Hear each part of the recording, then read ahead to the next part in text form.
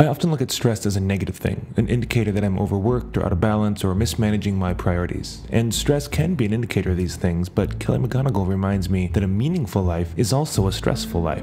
It means something you care about is at stake.